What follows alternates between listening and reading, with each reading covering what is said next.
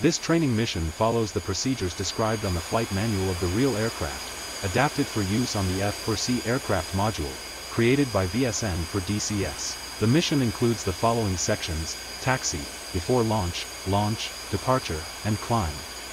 Press spacebar to begin. If the cockpit interior is too dark, activate the flashlight with left Alt plus L. If the yellow cross cursor is not visible, press left Alt plus left Shift plus C to make it appear. You can adjust the sound volume produced by the background air traffic by moving the in-cockpit sound slider on the DCS options audio screen, which you can access by pressing the escape key. This instructor's volume level can be adjusted with the helmet sound slider. Also, you can press spacebar to skip long voiceovers. You already completed the before taxi procedure on the prior carrier cold start training mission. Taxiing aboard the ship is much the same as on land. Nose gear steering is excellent and requires minimum power while taxiing. Today, we can launch from either catapults 3 or 4, at your preference. The figure shows the route we will follow. Nose gear steering, engage and check. To steer the Phantom, you press and hold the nose wheel steering binding, and then use the rudder pedals to steer the aircraft. Increase the throttle slightly, and as soon as it begins to roll, turn sharply to the left.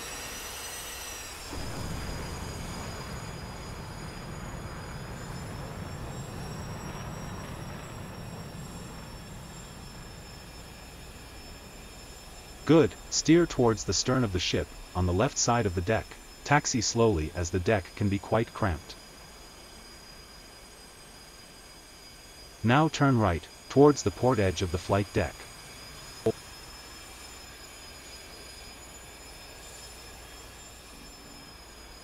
Good. Now turn right again, towards the chosen catapult.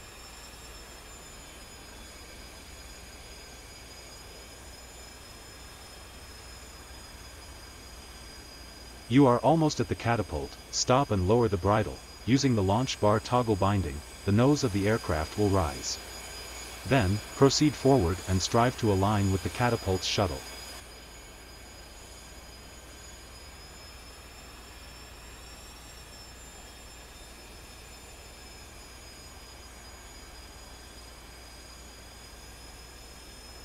You are now near enough to the catapult. Press the U key to hook up. The carrier crew will then attach your aircraft to the catapult. If the command does not work, then you are too far back. Get nearer and retry. Use F2 view if possible. Good, now that you are still and properly hooked to the catapult, you should do a brief launch checklist. Engines, run up. Hold wheel brakes and increase throttles to 85%, while checking engine instruments for normal readings. Return throttles to idle. Compass heading, check. Complete the takeoff checklist. Flight controls, checked. Move the flight stick on all directions, and same with the rudder pedals. Wings, unfold wings, with the right Control plus P keys. Trim, set to 1 unit nose down.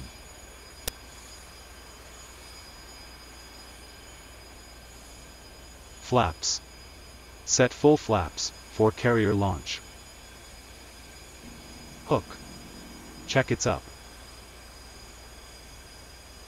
We are now ready to launch. Since events will happen rather quickly, let's review first the launch procedure. You will move the throttle to full afterburner, while at the same time pull the flight stick back around 1/3 to 1/2. Do not apply full back stick. Then give the crew the salute signal, with left shift plus left control plus S. You may want to bind this onto a HOTAS button instead. Wait for the catapult to launch. As soon as the aircraft leaves the deck, hold the stick and allow the aircraft to attain a flyaway attitude with a minimum of 4 aft stick movement. Retract the gear as soon as possible, to reduce drag, by clicking its lever or pressing the G key. Okay, you are now ready to launch. Increase throttle to full afterburner, pull the stick back 1/3 to 1/2 of its travel, and then give the salute signal, with left shift plus left control plus S.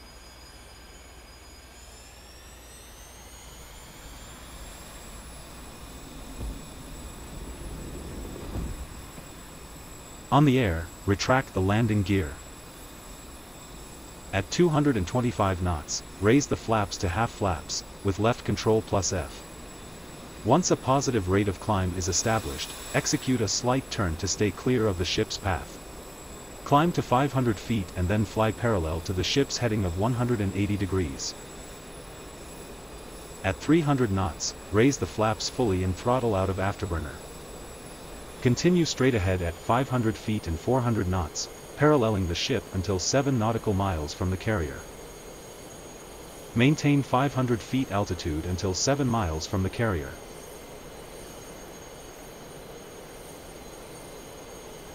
Keep a speed of 400 knots until 7 miles from the carrier.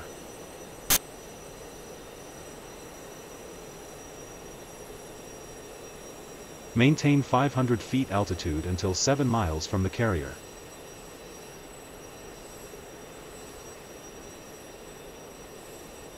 Maintain 500 feet altitude until 7 miles from the carrier.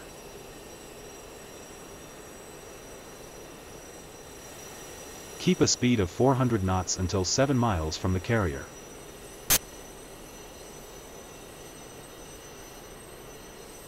You are now at 7 nautical miles from the carrier. You may now climb along your planned route and accelerate to cruise speed. You may now climb along your planned route and accelerate to cruise speed. Your heading should be 45 degrees, climb speed 400 knots, adjust pitch trim to attain a 10-degree angle on the ADI.